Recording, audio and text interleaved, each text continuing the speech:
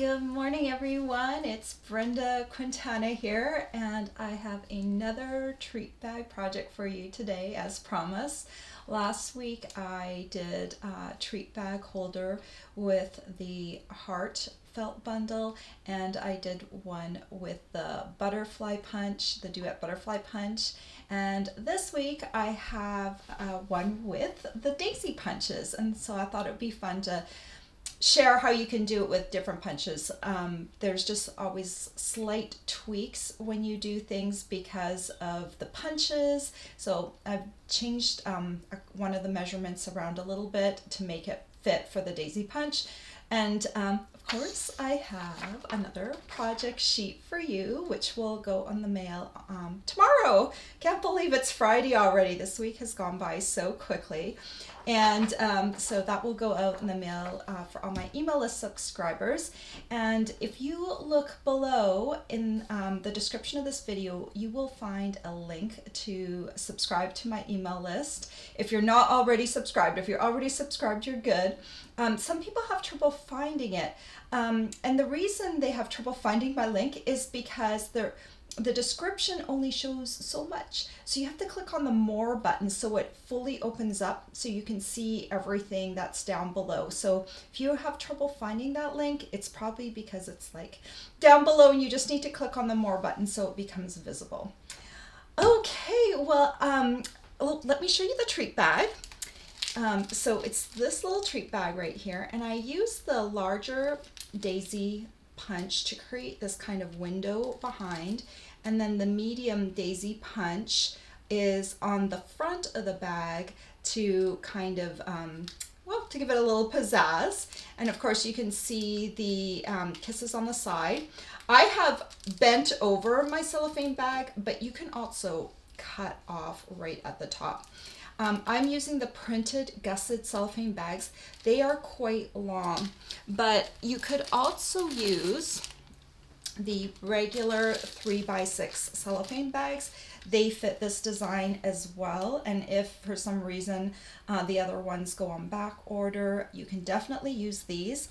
What you might want to do in that case, because the printed ones have like this nice little design that floats over top, you might want to do maybe emboss the front or do a little bit of light stamping. I would either do tone on tone stamping so you don't take away from the daisy on the front, or maybe even use a white craft ink to stamp some little images or dots or whatever on the front, if you want to mimic that without having the 3x6, without having the printed cellophane bags.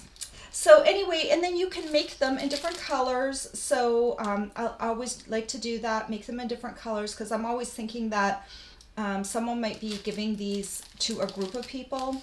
Or if you're just giving it to one person, you can definitely do it in their favorite color, because that would make a lot of sense. All right, I have a few of you on here. Good morning, Luann.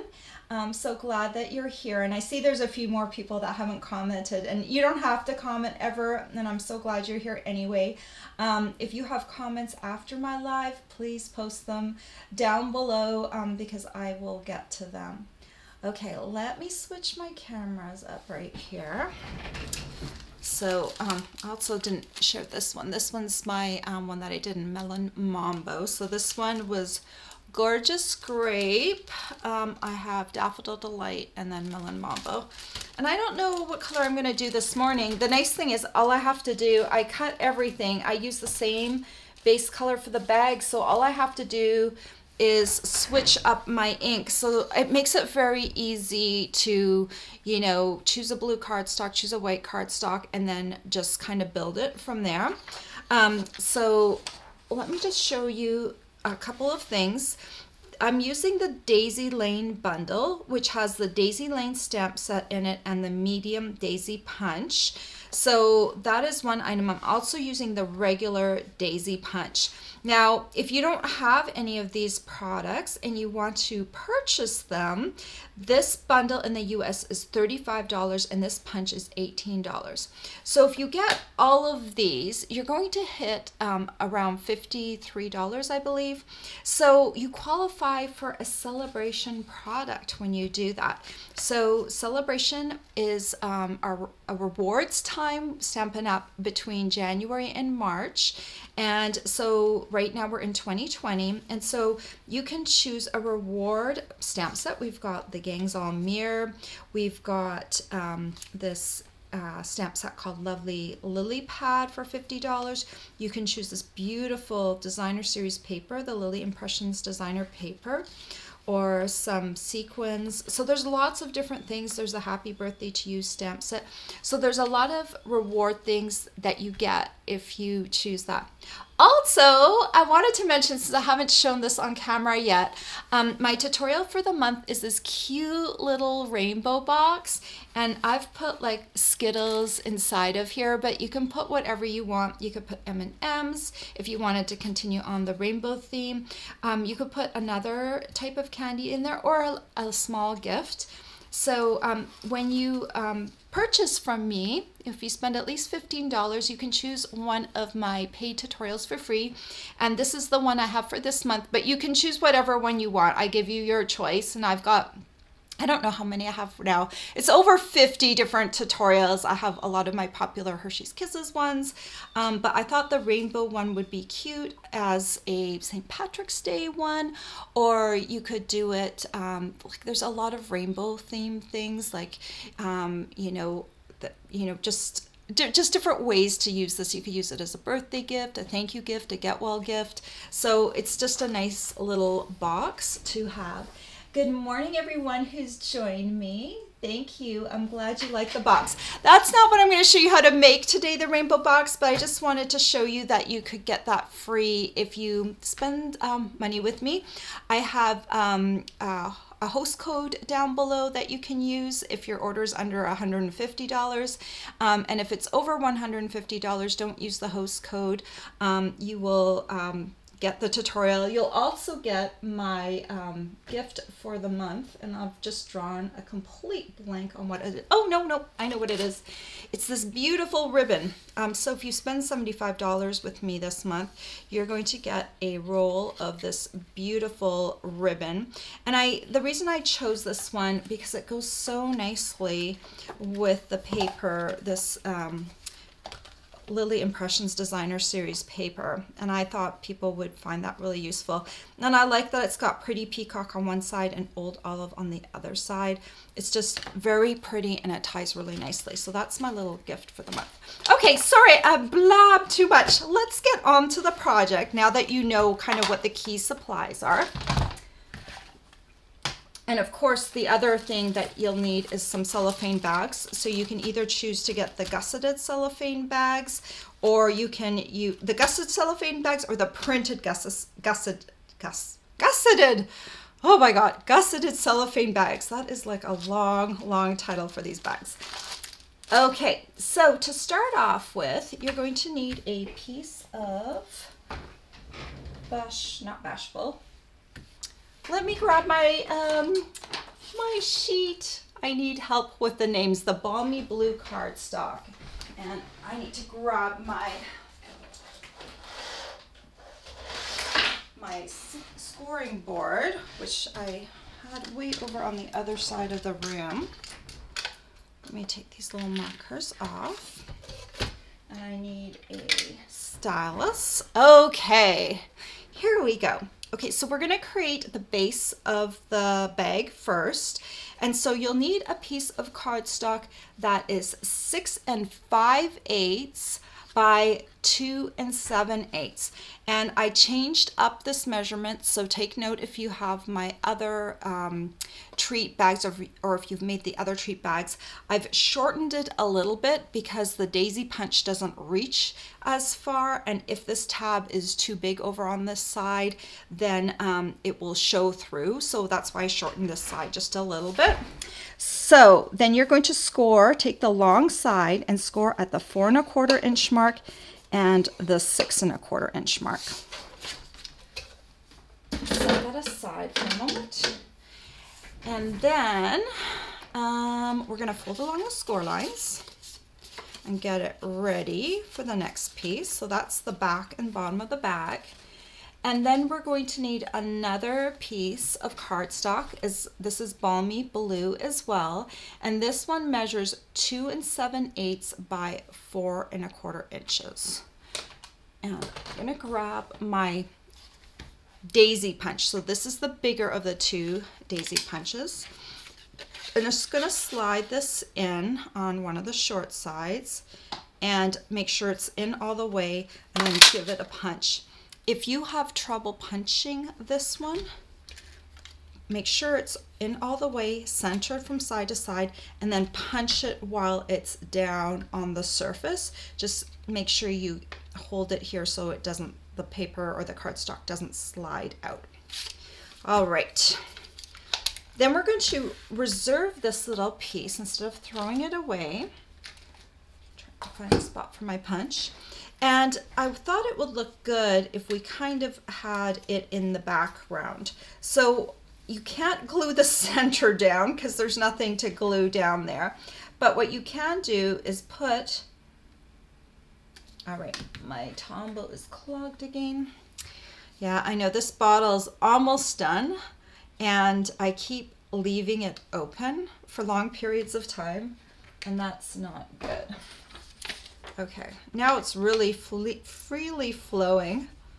I think it's like built up pressure and now it's like a volcano. All right, you know what? I'm gonna let that one sit for a bit and I'm gonna grab a new bottle. If you're not using your Tombow for a little while, it's a good idea to close it up. And I've been really bad with this particular bottle. I've been like doing stuff, leaving it open, and that's why it's kind of acting funny. So let me start with a new bottle. And I'm gonna add just a little dot to right here, like right where these pieces come up to meet the center, and that's going to help anchor this piece. So I'm going to shift it and just add it onto here. This will give it a nice little backdrop for my daisy that will be on the front.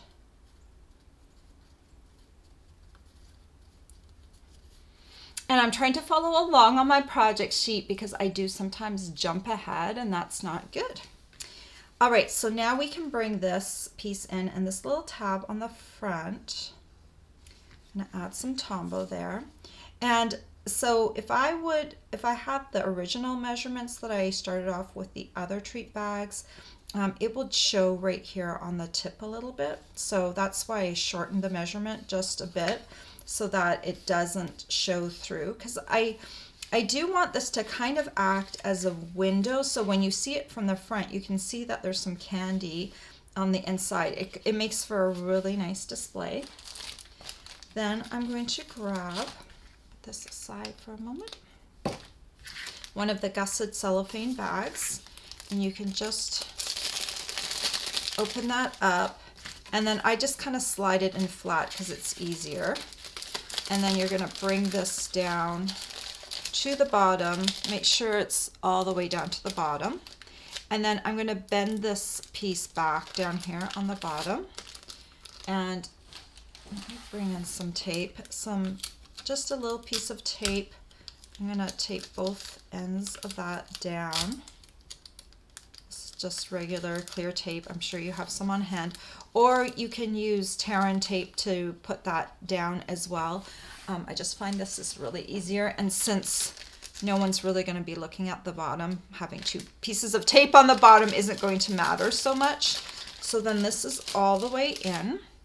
And then I'm using Hershey's Kisses, but trust me, there are so many different candies you can put in there.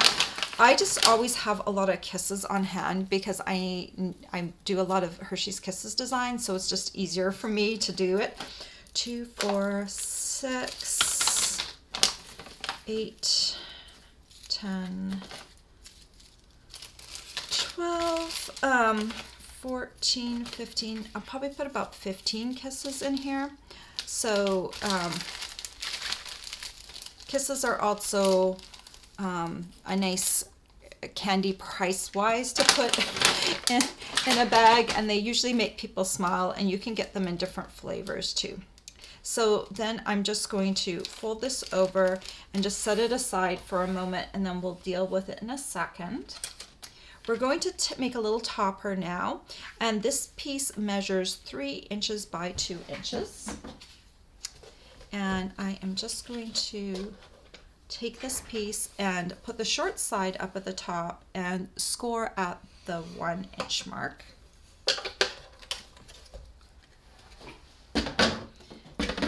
And I'm trying to think, I want like a springy type color, and I've got a pink, I've got a yellow, and I've got a purple. Blue, it's hard to do a blue with a blue background. Green, not such a great flower color. So I think I'm gonna use, should I use Calypso Coral? Let's use Calypso Coral and see how that looks. I hope my Calypso Coral pad is inky enough. If it's not, I'll choose maybe a different color. Oh yeah, I think it might be inky enough. Calypso Coral. Oh, and I'm stamping. Okay, I'm grabbing the flower, and I'm not stamping the topper. Let's set that aside for a second. Let's do the topper first. Let's do it in order of my project sheet. Sorry. Oh shoot. Let me just move this phone aside.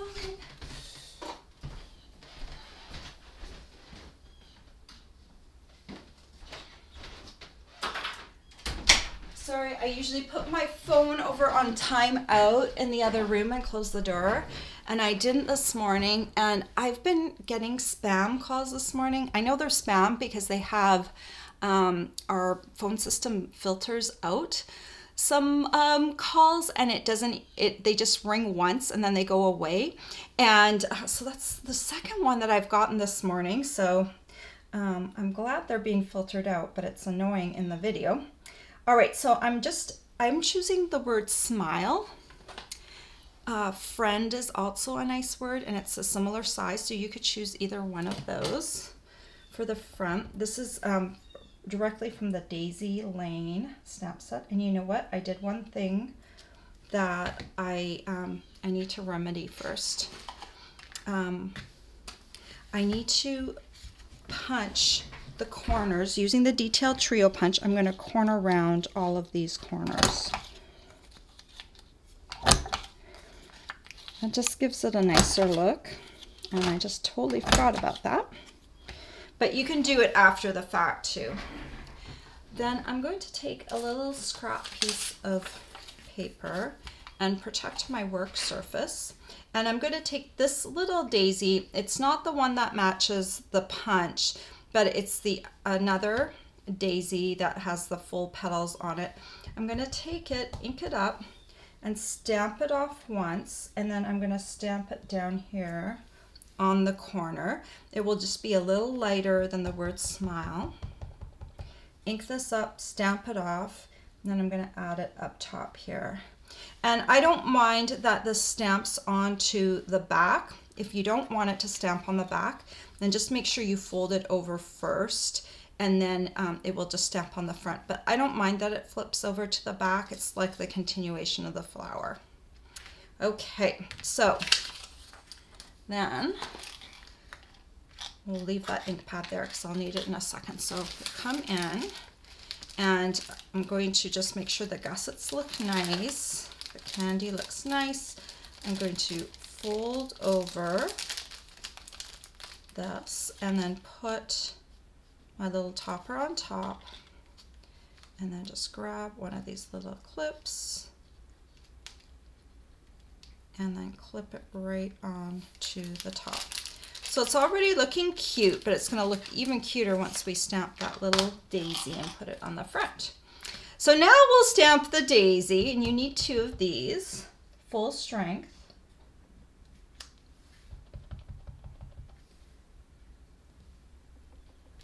And then grab my medium daisy punch. That's the smaller of the two punches. And just make sure they're centered nicely.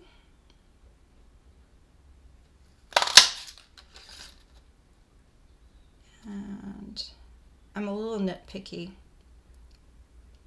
I don't know if it makes a difference in the end as to whether they're centered better or not. And then I'll bring my tombow back in, put a little dot in the center, and then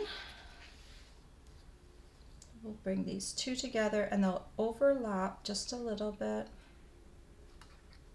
And if you want, you can, while you're making sure to twist this the right way,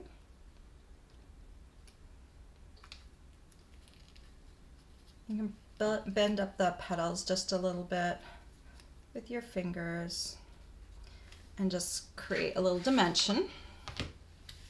And then you'll take a dimensional or a mini dimensional. This has got a big base, so I used a regular dimensional, but if you just have the mini ones, use a mini one. It won't matter. And then remove the backing. And then you can add this to the front of your piece. And then just one more thing, and I know I have them somewhere. There they are.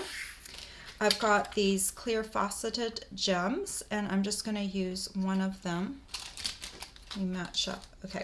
Want to make sure I use the same size as I used for the other ones, because again, I like to be, oh, I left the backing on there. So this is why you probably want to use a tool to remove your jewels and your little gems, because that way you can get the backing off and not just the top. And then just give that little press, and there it is. So another easy project using kind of the same supplies. Let me move this aside, get these off camera, and let me bring in all of these treat bags just to show you how pretty they look. Aren't those great? Let me bring them down into the camera a little bit more. That goes off to the side. And there's all the little treat bags. So aren't they pretty in all those different colors? And I think, again, it looks nice with the different displays that you can create with different colors. And there's a few more shades that you can bring in here. Like if you have all the ink pads, make one in Flirty Flamingo, make one in Poppy Parade and Highland Heather. You can make a whole rainbow of colors for all of these. So it makes it pretty cool to be able to do that. Let me switch back over to all of you guys. Hello, hello. Let me see if there were any questions along the way. Oh my gosh, it's snowing for Kathy in New York. I'm sorry about that. Today, for the past 2 days, it has been raining here. So normally we get a lot of snow in February here in the Boston area, and we've gotten a lot of rain. And I'm not complaining, because I like snow when I don't have to do a lot of stuff and I can stay home. But it does require me to shovel, so that's kind of a time suck. So I actually don't mind the rain right now, but I'm looking forward to the weekend with no rain. Let me see what else we've got going on. Okay, Luann has a tip for me. I'm going to read this. She said if you open up the other end of the tombow, air can enter and relieve the pressure. Good idea. Okay, let's see. Okay, I'm going to do that, Luann. My volcanic erupting. So let me do this first. Let me open up this end here. Okay, and then let me see what happened on this end. Because the pressure was just kind of, and it's still kind of going. Maybe it's because this end has never ever been used. I've never used the opposite end. So let's do this. Let me create a hole here. Let's see if that stops the eruption process. Yeah, it did. It stopped it. But I had to poke a hole in the bottom to kind of to get it to go, to get it the air through, because I guess over time a hole was covered. So very cool. I learned something new. See, that's why I love this, because I've been stamping for a long time, but I do not know it all. And I did not know that tip. And this has happened to me a couple of times. It doesn't happen very often. Tombow is my favorite go-to glue for 3D designing because it holds things together well, like no other adhesive can. And since I do a lot of 3D designing, I just use it a lot. I use it even to assemble cards and stuff. I just got used to using it. So yeah, that's a really good tip. Thank you so much for that. Now I know I can share that in the future with other people. Yay, thank you. All right, so let's see. Oh, it's 30 in Ontario, and I'm sure you mean like Fahrenheit, because but you should be in Celsius. So it's what, -1, Janice? If I can translate, look, can you see my little, oh, right there, Canadian flag in the background. So I am a Canadian, but I live and I'm a US demonstrator. So pretty soon I'm gonna have to get an American one up there this summer to add to my collection. Okay, let me see if there's anything. You don't have to shovel rain. That's right, I'm not shoveling the rain. In fact, it started off as snow yesterday, kind of like a icy snow, and I didn't have to go anywhere. My husband is away on a business trip, and no one had to go anywhere, so I didn't go out there and do anything with it yesterday, because then it turned to rain and it kind of melted the snow, and I'm like, yeah, I'm not gonna waste my time shoveling that stuff. Okay. Oh, okay, and Janice asked a question about the other end of the Tombow. I don't get how to use it. Do we use it? I don't personally use it, but I do know people that use it. I should try using it at some point. I think it's if you have a bigger area and you want to spread like a fine area of glue. Where did it go? So like it's got kind of this wedge, so you can kind of scrape. I should start using it. That's a good question. But I'll have to experiment first before I like do something really silly on camera and see how it goes, because that might be a good way to, when you get too much Tombow on an area and you kind of want to squeegee it down so it's not this big drop that squishes out. This might be like the solution for that. So we'll have to see. I'm going to have to experiment with that. I should know how to use the other end because I just never use it. Okay. Oh, and Luann has an answer. She says you can use the other end if you have a large area to color, kind of like using a glue stick. Huh. Luann used her Tombow glue. So, okay. And Vera Blue says that the bags are really cute. Oh my gosh. She said -30 Celsius? Where are you? Oh, I didn't see the minus. Oh, good. It is. Where? Oh my gosh. I'm going to have to look that up. Shunaya, Ontario. That must be like way up north. Oh my gosh. That's like, ugh. That's really sad. Okay. I'm going up to visit our son in a week. A week from today. He's studying at the University of Waterloo in Canada.